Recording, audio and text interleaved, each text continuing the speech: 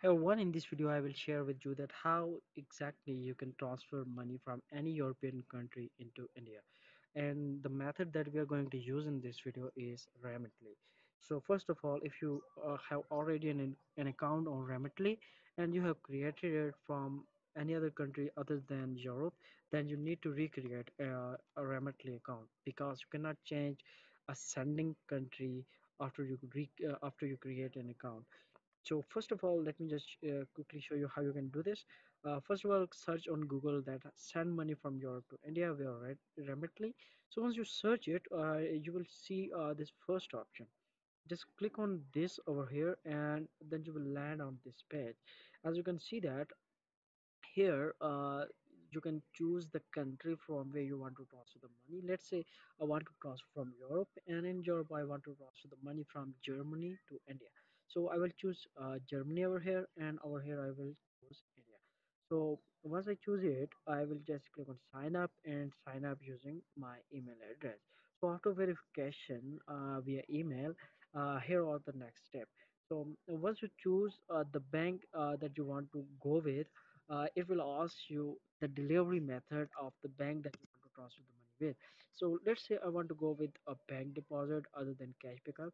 So just click on bank deposit over here, and here depending on the bank, it will ask you the IBN number of that bank. So just provide the IBN number, or it may ask you to provide the routing number and the account number. So you can provide that as per your bank details. So once you do this, it, and make sure that these are the details of recipient. So you don't need to provide the bank details of your own, but you need to provide the details of recipient.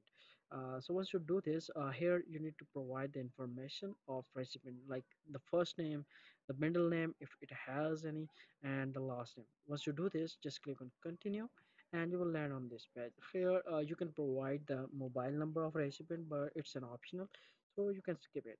Just click on skip, and over here you need to provide the sender detail, which is the detail that are of you. So first of all, you need to provide the first name, then the last name, and provide the date of birth. Make sure that you provide the exact date that is on your ID card. So once you provide all the actual and relevant information, just click on continue, and you will again land on this page. Here you can see that it is asking me to provide the sender information, which is my information. And over here I will provide my Germany location, which is the street address, my city, the state, and the zip code. After providing these information, make sure that these informations are correct one, and you don't provide any irrelevant or any suspicious or any fake address. Just make sure that all these information should be on your ID card. So after that, just click on continue over here, and here you need to provide the sender phone number, which is your phone number. Just click on continue over here, and over here you have two options. Either you want to pay to India via your card number of a bank that is in Germany or any other European country, or you can go with pay with bank account. Let's say I want to go with a card, credit card or debit card. I will just provide the card number over here, and over here I need to provide the expiration date and the security code, and then I will need to provide the name on my ID card or on my bank card. So after providing this information, I will just click on next. But let's say if you want to transfer the money via the bank account that is in the Europe, so I will just click on bank, pay with bank account, and here you can see that it is asking me the information will be changed. So I will just click on OK, and after that we have two options. Either the bank account is checking or saving. Let's say the account is checking, so I will just provide the routing number, the account number, and my name. So after providing all this information, I will just click on continue, and after that it will ask me the amount that I want to transfer.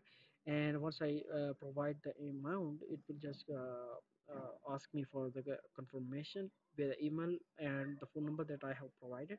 And after the confirmation, it will send the money to India. So I hope this video was helpful.